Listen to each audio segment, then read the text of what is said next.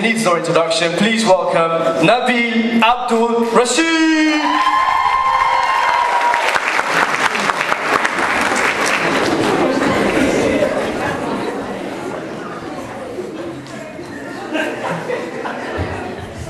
Assalamu alaikum. I said Assalamu alaikum. So who was born in South London? Oh, no one's brave now. Hi, my name is Nabil Abdulrashid, Muslim of nature. That's right, Nabil Abdulrashid, Muslim of nature. In English, that means Joe. Yes, I'm very Nigerian. I come from the Islamic regions of Nigeria. Yeah, somebody knows, goodness. Yes, I come from the Islamic regions of Nigeria, and you know, we're very popular for, we have Sharia law there, you see. Now, if anyone's in the audience and doesn't know what Sharia law is, that basically means we give very hostile punishments to crime. Which means we're not very popular with the rest of Nigeria because we know what they're popular for. I can say that because I'm Nigerian. Because basically, it's true, go Beckham and say that, you might get punched. See, where I'm from in Nigeria, if you steal and there's something you don't need, they cut off your right hand. So we don't have reoffenders. We have lots of left-handers. All I'm saying is don't jack a phone in Nigeria unless it has hands-free, because you'll be needing it. You know, you guys have, here what do they have? They have 6 months of playing PlayStation in prison and then probation. With us, it's no probation, no PlayStation, just amputation, just...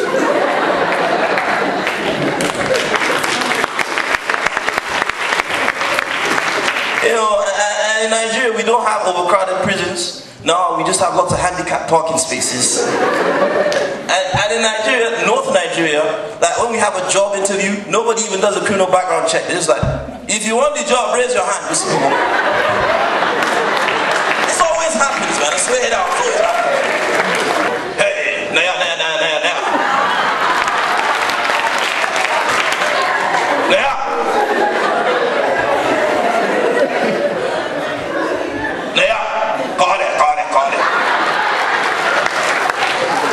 And then you think she'd ignore it, but no.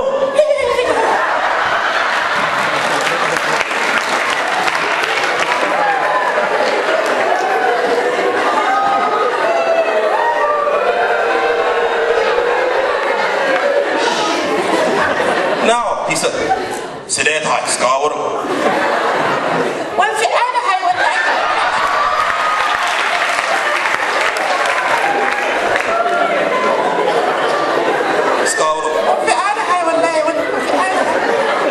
Then he starts to spit his game in it, steps his game up like, ay walalo. MashaAllah, wallahi wa kuru badan tahi wallahi wa.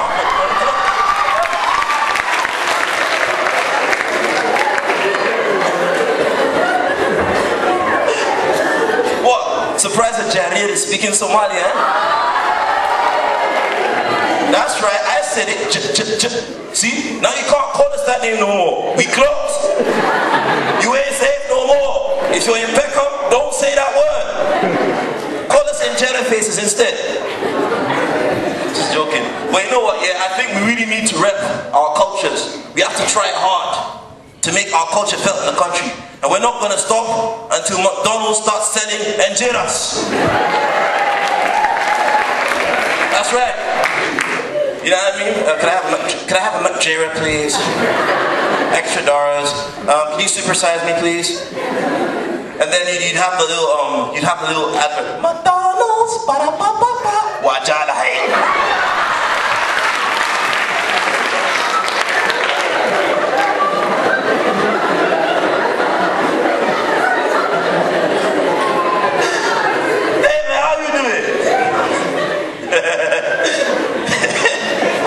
About you, I'm in a good mood today.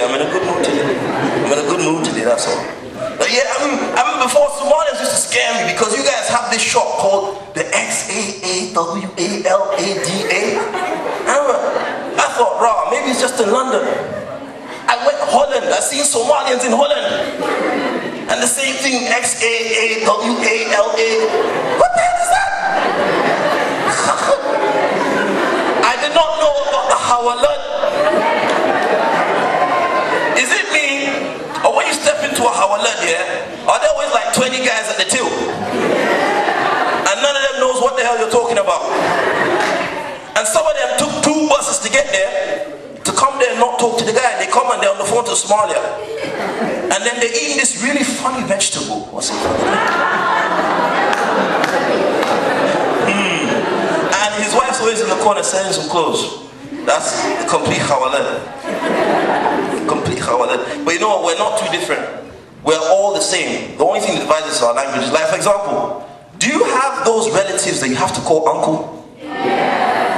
The ones that always seem to appear when you're doing something dumb. I mean, you could just, you know, the one day that something happens, you always have that uncle that doesn't know your name. Subhanallah, stuff. Remember, I have this uncle, he's really religious, yeah? And like, he's always, you know, no matter how good you are, he's always there to catch me doing something wrong. The other day, he added me as a friend on Facebook. I'm up at 2 o'clock in the morning, I'm chatting on Facebook. He sends me a message, why aren't you praying Fajr? I type back, why aren't you praying Fajr? Be right back. I was in the mosque the other day, and someone saw me like making dhikr with my beads. He was like, astaghfirullah, that's wrong. It's not sunnah. The Prophet Muhammad didn't used to do it. Put the dhikr beads away. I respect that. I was like, okay, uncle, I put them away. Later, I was walking out, I saw him in his car, I stopped him. I pulled him out of his car, I took his car key. He said, what are you doing? I said, you're driving a car. That's not sunnah. The Prophet had a camel. I suggest you start walking to the nearest pet shop. And I'm going to have to ask for your Nikes, because he didn't wear Nikes. It's not sunnah. Wow. Now, the credit crunch, yeah? How many of you are affected by the credit crunch? Boy, the credit crunch is bad in my bits, you know. It's terrible. The other day, I got robbed in South London. It's not funny. How dare you laugh at me? I was terrified. These 4 guys come up to me. Yeah? And like, I know, okay, being robbed by 4 people isn't special, but I'll tell you how I know they were credit crunchy. There was 4 of them, but they only had 1 knife. They come up to me suddenly like, yo, blood! You know those guys that when they walk, their arms don't swing, but when they stop, they swing? What are you looking at though? Yo, blood, swear down, man, I'll shank you, you know. Man's on this thing, you know, fam. Oh my days, blood. But they were organized because they were passing the knife to each other to talk. Like, does anyone else have anything to say? Yes, over to you. Yes, like my colleague will say, blood. Man will shank you. Now, the last guy that got the knife was a bit, because he got the knife, he was like, oh my God. You are going to give me your money right now, okay? They was like, oh man, you're always messing up the robbery. Be quiet, I told you, only the knife holder may talk, okay? Talk to the hand. Man, you know that I ran while they were arguing. People say I've been in this country for 2 years, 3 years now. People say I speak English really well for someone who hasn't been around for that long. But the joke is, since I come to this country, my English has become worse. Come on, you've all been to parts of London. You been walking up, do you remember when a bear was just an animal?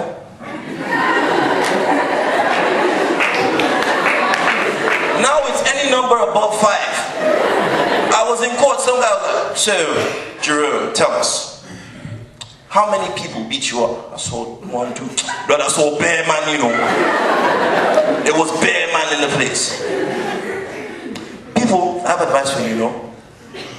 Try not to take dunya too seriously.